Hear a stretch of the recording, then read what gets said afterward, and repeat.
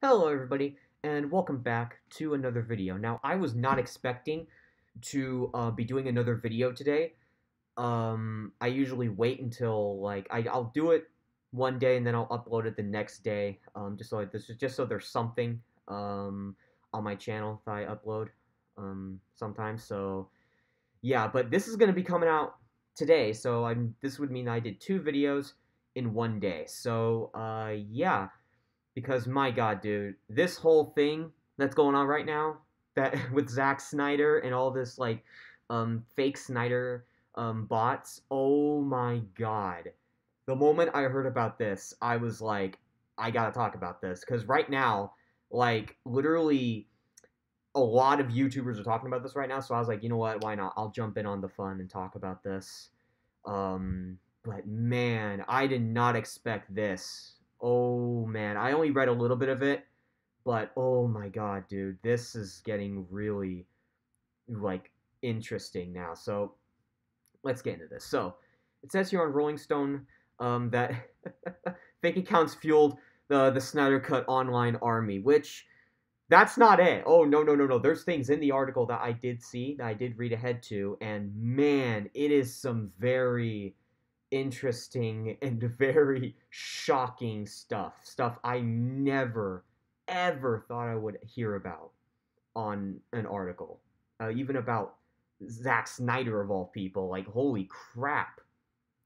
So it says here that Zack Snyder was becoming increasingly agitated over the course of several weeks in the spring of 2020. The director repeatedly demanded that the names of two producers, Jeff Johns and John Berg, be removed from his upcoming recut of Justice League, the DC superhero movie that had tanked back in 2017. His high-powered CAA agent began calling Warner Brothers daily to check on why the pair hadn't been excised from the list of credits. Simultaneously, Snyder's wife, Deborah, another producer on the film, started pressing an executive in the studio story department with the same directive. Snyder admits the couple asked the studio to intervene after a personal plea to Johns and Berg was ignored. On June 26th of 2020, Zack Snyder had enough. Had enough. Fuck, I'm sorry. Jesus. Again, this is all just last minute shit. So I do apologize for stuttering a little bit. According to multiple sources familiar with the matter, Snyder confronted an executive in the studio's post-production department and issued a threat. Jeff and John are dragging their feet on taking their names off my cut. Now I will destroy them on social media. Jesus Christ. I remember hearing something similar about that. A toxic social media movement had already been building around the director since at least 2018, spiking with online cries for Warner Brothers to #release the Snyder Cut of Justice League 2 years later. As Snyder's demands escalated behind the scenes, including for more money to finish his 4-hour director's cut of the film for HBO Max and access to intellectual property, so did a flood of attacks aimed at Warner Brothers. Calls for boycotts, demands for some executives to be fired, even death threats against them. Fans went after anyone or anything deemed a danger to the so-called Snyderverse, including, I do know for a fact that a bunch of people, like YouTubers, people on Twitter, have been getting a lot of death threats from a lot of hardcore Snyder fans. So that whole thing right there, I'm just not a fan of. And hey, that's how fandoms are. Fandoms attract people like that, and that's definitely what I noticed. Definitely, and now let me say that again. Definitely, what the Snyderverse fandom does, it attracts people that want to be toxic and say shit like that. They basically are the type of people where if you disagree with them on anything, you're considered like an anti. You're considered yeah, you're basically considered like a fake fan even when it comes to this type of stuff, which is fucking ridiculous. Dude, you're not a real fan of the. Shut the fuck up, dude. Come on. Really? Come on. Fans went after anyone or anything deemed dangerous to so-called Snyderverse. Okay, I already read that. Including directors like Adam Wingard, whose Godzilla vs. Kong launched on HBO Max 13 days after Snyder Cut and stole some of its thunder. And movies like Wonder Woman 1984, on which Johns was a writer, the onslaught included cyber harassment so severe Warner Brothers security division got involved. A Warner Bros. Discovery spokesperson declined to comment, as this matter predates the current leadership and new company. And as the mayhem built, many insiders questioned how organic the Snyderverse Legion really was. According to two reports commissioned by Warner Media and recently obtained by Rolling Stone, at least 13% of the accounts that took part in the conversation about the Snyder Cut were deemed fake, well above the 3 to 5% that cyber experts say that typically see on any trending topic. And that's no surprise right there, because like I know for a fact that there are a bunch of like bots in the Snyderverse fandom. Like, and plus it's even been confirmed multiple other times too that there have been like fake accounts, like not even real people in the Snyderverse fandom. That is a fact, and that is absolutely true. Like, it's been proven before, so I mean, like that doesn't really surprise me, to be honest. So I mean, it's like, now the fact that they're talking about this now is kind of shocking, but at the same time though, it's like I'm not really surprised by that. Like, fake accounts in the Snyderverse fandom isn't really a shocker to me. Like, it's just not. So anyway, let's see here. In public filings, Twitter has estimated that the percentage of daily active accounts on its platform that are false or spam is less than 5%. So while Snyder had scores of authentic flesh and blood fans, those real stans were amplified by a disproportionate number of bogus accounts. They actually put in stans. I'm sorry. I am sorry. Oh my god. If people get offended by that, I am sorry for laughing at that. Real stans. Because I'm sorry, but I'm gonna come out and say this right now. There are people in the Snyderverse fandom that are total stans, and that are like real, like, bigoted pieces of shit. Like, there are. I'm sorry. Like, there are people in the Snyderverse fandom that are real big pieces of shit that are actually stans. Like, oh my god, the fact that they did that just cracks me up. Oh my god. Anyway, moving on. Two firms contacted by Rolling Stone that track the authenticity of social media campaigns, Q5ID and Graphica, also spotted inauthentic activity coming from the Snyderverse community. And yet another firm, Alethea Group, found that the ForSnyderCut.com domain, which claims to have made the hashtag #ReleaseSnyderCut hashtag go viral in May of 2018, and became the landing hub for efforts to bring Snyder back to the helm of the DC Universe, was at least at one point registered to a person who also ran a now defunct ad agency which promoted its ability to bring cheap, instant avatar traffic to your website. Rolling Stone spoke with more than 20 people involved with both the original Justice League and Snyder's Cut, most of whom believed that the director was working to manipulate the ongoing campaign.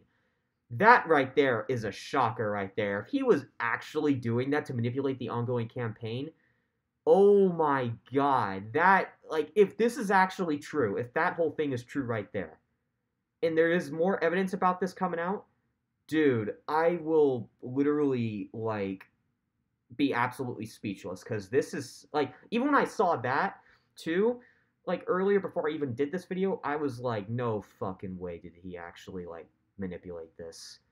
Like, I refuse to believe it, but if it's true, man, that is going to be very shocking. Oh, fuck. Damn it, I lost where I was. Oh, here we go. Snyder claims that if anyone was pulling strings on the social media fervor, it was Warner Brothers, trying to leverage my fan base to bolster subscribers to their new streaming service. But one source maintains Zack was like a Lex Luthor wrecking havoc. Oh my god, dude. Holy crap. For a time, rival studios and digital marketing executives were intrigued by the Snyderverse fan mobilization, wondering how they too might better harness the power of social media. But soon many came to question what appeared to be suspect activity.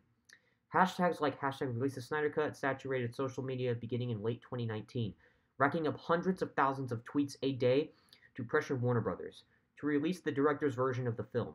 And when the studio finally released Snyder's new cut in March of 2021, #RestoreTheSnyderverse, a fledgling fan hashtag calling for Warner Brothers to greenlight more of Snyder's DC films, racked up more than 1 million tweets in one day. Just look at the drop. That hashtag was trending on 1 million tweets a day for when they wanted to release the Snyder Cut, and it dropped down to 40,000 within days, says one digital marketing executive, who claims the phenomenon became the talk of Hollywood. You don't see a drop like that organically. Instead, the executive says it appears to be a classic example of weaponizing a movement. Holy crap. Weaponizing a movement. Holy shit, dude. And I mean, in a way, that's kind of true, because I mean, like, look at the Snyderverse fandom, like I brought up before, the whole death threat thing. Like, a bunch of people have been getting death threats. YouTube's on Twitter, like, you name it. Like, people getting that like that. That's just one example. There are multiple other examples too. Like, even when you disagree with them on something, they're gonna come after you and send out those death threats as well. Like, my God, like, that's very true, man. Like, that shit is true, and I do agree with the whole weaponizing the movement thing. Like, sometimes they don't realize it, and sometimes they do it on purpose. That's the thing. What I'm trying to go at here. So, in mid-January 2021, 3 months before the Snyder Cut of Justice League was finally released, an Instagram account with the handle @Denirus Elist posted a gruesome image depicting I'm sorry, I can't talk that well. I'm sorry. The decapitated heads of John's DC Films president Walter Hamada and former Warner Brothers Pictures Group chairman Toby Emmerich. Oh my God, that's another thing they do. People that they hate, they'll do shit like that, which I totally disagree with that type of shit. That is just disturbing, even reading that. The image rapidly circulated among the fandom, with Snyderverse devotees even tagging social media accounts of some of the children of the trio. It was alarming posts like these that prompted Warner Media, concerned about the safety of its employees, to take the unusual step of quietly commissioning a series of reports from a third-party cybersecurity firm to analyze the trolling. Jesus Christ. Oh my God. Okay, that I didn't know about. Holy shit. The reports had taken on a mythic status within Warner Brothers. Some doubted they even existed, but a small group at the parent company did have access to them. The main report, dated April of 2021, entitled Snyder Cut, Social Media Presence, offers a chilling glimpse inside the powerful movement. After researching online conversations about the Snyder Cut of the Justice League's release, specifically the hashtags Release the Snyder Cut and Restore the Snyderverse on Facebook, Twitter, and Instagram, the analysts detected an increase on negative activity created by both real and fake authors. The report concluded one identified community was made up of real and fake authors that spread negative content about Warner Media for not restoring the Snyderverse. Additionally, 3 main leaders were identified within the authors scanned on Twitter, Facebook, and Instagram. 1 leader on each platform. These leaders receive the highest amount of engagement and have many followers, which gives them the ability to influence public opinion. Furthermore, the report stated many authors were spreading harmful content about then Warner Brothers chairman Ann Sarnoff, who had called the fan trolling reprehensible in an interview with Variety. With the majority of authors calling her a liar for the claim that there is no Snyder Cut of the movie and called for Warner Media to fire her, these authors also started using the hashtag Boycott Warner Brothers. Another internal report found an active sub-community that was attacking Johns. Rolling Stone asked 3 other cybersecurity and social media intelligence firms, including Q5ID, to crunch Snyderverse-related data from the months leading up to the Snyder Cut's 2021 release, looking for indications of inauthentic social media activity. Such activity could take a number of forms, including attempts to manipulate discourse involving human-operated networks of inauthentic accounts, or use the use of software to automate account posting and engagement activity, often referred to as bots. Q5ID Chief Information Officer and Chief Technology Officer Becky Wanta says her firm's analysis indicates there's no question that bots were involved. Wanta explains that there are certain patterns that bots give off that we saw here. They arrive at almost the same time in huge numbers, and many times the origin of thousands or even millions of messages can be traced to a single source or 2. Sometimes they can be traced to unusual servers in remote countries, and their content will be precisely similar. That means a fandom amplified by fake accounts helped shake down a major studio at an ultimate cost to Warner Brothers of more than $100 million to re-release a movie that had already bombed years earlier. The campaign didn't end with the March 18, 2021 release of the Snyder Cut. The Wrap reported in May that bots may have factored into Snyder winning 2 fan-favorite awards at this year's Oscars. That I did remember hearing about, and that was pretty interesting. Like, to this day, I still don't know if that was really the case or not, But if that is the case, man, a lot of these fans that are doing that have to be put a stop to. Like, a lot of these fans just have to, like, get banned off the internet or some shit in order to, like, no longer do that shit. And according to the social media firm Graphica, the pattern of a mostly organic social media fan frenzy, augmented by a small number of inauthentic accounts, is still playing out. We see clear signs of coordinated online activity from May and June this year, when multiple communities pushed hashtags promoting Zack Snyder and deriding Warner Brothers. Avnish Chandra, a data analyst at Graphica, tells Rolling Stone, as examples, Graphica points to accounts that seem to exist only to barrage Twitter and the replies of Warner Media social media accounts with constant pro-Snyder hashtags. Chandra downplays the effectiveness of that inauthentic activity, noting that many of those accounts are spammy and fail to cut through the noise. But he says it's clear there is some manipulation occurring. The bulk of this activity was made up of real and passionate users taking direction from influential figures in the pro-Snyder community, Chandra says. We regularly see these types of adversarial social media campaigns that are driven by real people coordinating online. When you kick the hornet's nest of a large, engaged, and confrontational fan community, that can be just as, if not more, scary as facing down an army of fake accounts.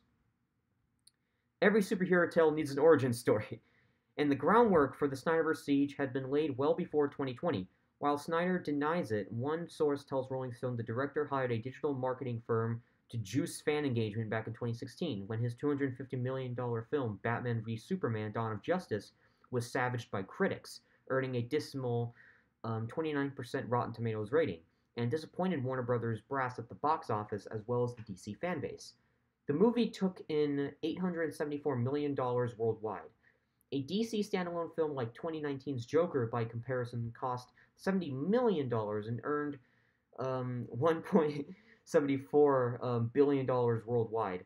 Nevertheless, the Snyder Army was coalescing. On February 27th of 2017, Snyder showed his first cut of the much-anticipated Justice League, intended to be DC's answer to Marvel's all-star superhero juggernaut, The Avengers, which had earned $1.519 billion worldwide 5 years earlier and was directed by Joss Whedon. Yep, I remember those days when Joss Whedon directed that movie. Oh boy. Executives at the studio, headed up at the time by former chief Kevin Sugihara, I'm sorry if I mispronounced his name, felt the film had major issues, including that it was convoluted and still too long at more than 2.5 hours. The movie was deemed a disaster and full-on failure by those in the room, and as a result, the studio pivoted and enlisted Whedon to come on as a writer and consultant, according to multiple knowledgeable sources, which was a bad idea. Still to this day, I still don't know why they did that. It was a humiliating turn for Snyder, who had once been entrusted with creating the architecture for the DC Universe, and its slate of films including Wonder Woman, Aquaman, and the upcoming The Flash. Well, I mean, who knows what the hell's going to happen with the Flash movie? Like, oh boy. 9 days later, Snyder presented another cut to a smaller group. It was still well over 2 hours. Whedon gave notes on that cut. Some say Snyder wasn't receptive. Then in mid-March of 2017, Snyder, a father of 8, endured an unthinkable tragedy when his 20-year-old daughter died. Yep, I still remember that. I remember that. That was sad. Still, he continued working to cut down the film, while the studio had Whedon operating on a separate track to lighten its dark, super serious tone. On May 5th, 2017, Snyder screened his final version of Justice League on the Burbank lot for all the studio's department heads. It clocked in at 2 hours and 18 minutes. One source familiar with that cut called it unwatchable and joyless. Meanwhile, Whedon, the creator of Buffy the Vampire Slayer, was prepping to direct reshoots in the summer so that the film could make its November 2017 release date. None of the backstage drama surrounding Whedon's hiring had surfaced in the press at the time. 2.5 weeks later, on May 22nd, 2017, Snyder announced the news of his daughter's death and his exit from Justice League. His wife Deborah also said she was taking a break to focus on healing. In the last 2 months, I've come to the realization I've decided to take a step back from the movie to be with my family, be with my kids who really need me, Zack Snyder told The Hollywood Reporter. They are all having a hard time. I'm having a hard time. And here we go. Warner Brothers released Justice League. Oh boy. With its star-laden cast of Ben Affleck, Henry Cavill, and Gal Gadot on November 17th of 2017, and it was quickly proclaimed a disaster. Critics bristled at the schizophrenic result, a mashup of Snyder's brooding, violent R-rated version poking through Whedon's campy PG-13 incarnation.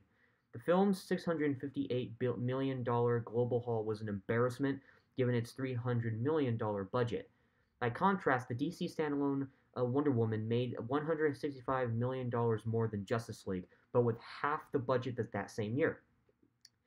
Though Snyder had created the architecture for the entire DC universe, he is responsible for casting Ben Affleck as Batman, Gal Gadot as Wonder Woman, Ezra Miller as Flash, Jason Momoa as Aquaman, Ray Fisher as Cyborg, and Amber Heard as Mira, and was a producer on various standalone and spin-off films like 2016's Suicide Squad. He was now on the outside.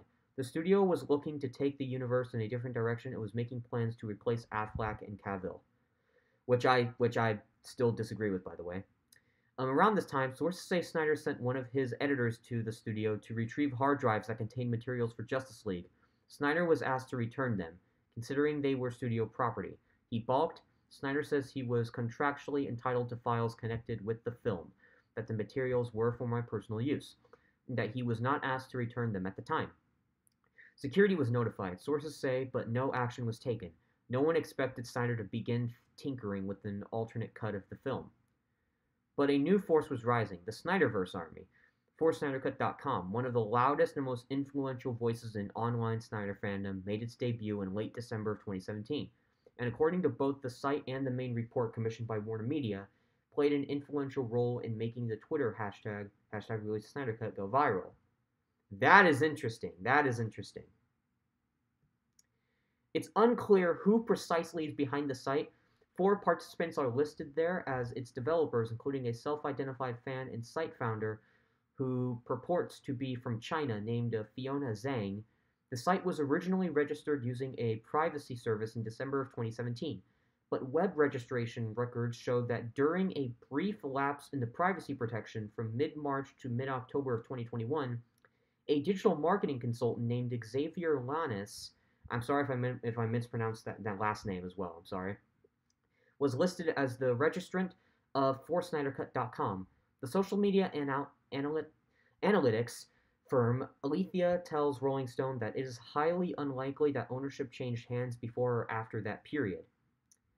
A LinkedIn account for Lanes, who is not mentioned on ForSnyderCut.com, identifies him as the CEO of a Los Angeles-based digital ad firm called My Agency. Period. I'm sorry. The website myadgency.com is no longer active, but an archived version of the site touted such services as bringing cheap, instant avatar traffic to your website. The agency boasted, "We use the latest technology concentrated in the palm of your customers' hands to grow your business beyond your wildest dreams." Snyder denies knowing or ever hiring Lanis. Lanis did not respond to a request for comment. Zhang, meanwhile, despite prolific tweeting about Snyder from 2016 up until the day of the Snyder Cut's release in 2021, has posted just twice since then. A query to Zhang went unanswered. Over the 2 years following Justice League's disappointing bow, Warner Brothers faced changes. In June 2018, AT&T closed an $85 billion deal to acquire the Time Warner Media empire, whose sprawling assets included CNN and HBO. The following year, Suchita Hari, and I know I fucked that name up. I am so sorry. I'm trying to get through this article because this is a long ass article, man. Holy crap. Resigned following a Hollywood Reporter expose about his apparent efforts to secure roles for an aspiring actress with whom he had a sexual relationship. Sarnoff replaced him. All the while, the Snyder fandom continued to call for the studio to greenlight a Snyder version of Justice League, launching a Change.org petition and mobilizing the hashtag #ReleaseTheSnyderCut. Executives who didn't fall in line faced a social media beating. Former DC Entertainment president Diane Nelson deleted her Twitter account in September 2018 after Snyderverse adherents targeted her for merely praising Todd Phillips' Joker, a film that exists outside the Snyder canon. Man. That I didn't know about. Holy crap. That is very, very, very, very, very shocking. Alright, so this is a very long article. I didn't know the article was going to be this long. Holy shit. I'm just gonna like get through this as quick as I can. I'm probably gonna skip a few paragraphs because this is way too long, dude. The fandom, which has been dubbed toxic by such outlets as Vanity, Fair, and Vox, with the latter noting it, has far more in common with abusive right-wing campaigns like Gamergate than with most of mainstream geek culture. Continue to push. And Snyder began negotiations with Warner Brothers on a Justice League redo in January of 2020. The plan was to release his cut on the in-development HBO Max streaming platform. Sources say the director insisted that no new footage would be needed. After Snyder screened the 214-minute version at his home right before the March 2020 COVID lockdown, HBO Max executive Bob Greenblatt greenlit the project, a move signed off on by new Warner Media CEO Jason Kilar. The company officially announced the film on May 20th of 2020, with Greenblatt noting, "Since I got here 14 months ago, the chant to #release Snyder Cut has been a daily drumbeat in our offices and inboxes. Well, the fans have asked, and we are thrilled to finally deliver." Silicon Valley transplant Kilar had raised eyebrows internally when he initially floated the unconventional idea of announcing Snyder Cut from his own Twitter account and having the director flown to Dallas to address the AT&T board.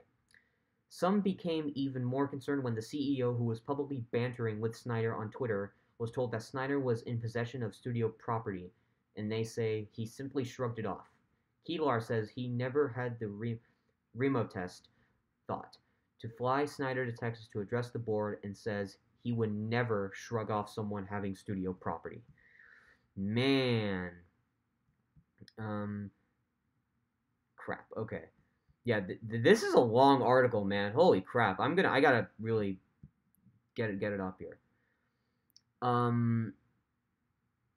Regardless of whether there was behind-the-scenes manipulation in the Snyderverse for Wanta, whose firm spots and analyzes inauthentic online activity, the phenomenon offers a blueprint on how to weaponize a fan base.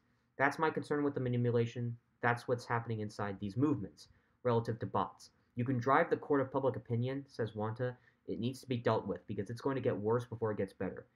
And sadly, this person is right. Like, if this whole thing gets worse, if the Snyderverse fan does keep doing this, but it gets to the point where they show up at someone's front door, then yeah, something's got to get done immediately. Like, something's got to get done about this whole online harassing thing that the Snyderverse movement's doing. But if it gets to the point where they're walking up to your front door, banging on your door, like ready to beat you up or kill you or something like that, then it's like, yeah, something really has to be done by then.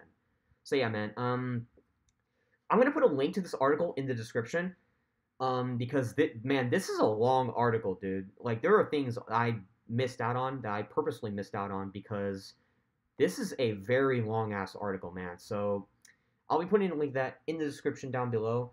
But yeah, man. Post your comments down below, though. Let me know what you guys think of this whole thing. Do you think Zack Snyder really did manipulate his entire, like, fandom and purposefully weaponized it? Or do you think that this whole thing wasn't his fault? Let me know. And, also, if you guys, did enjoy this video, make sure you guys hit the like button, subscribe.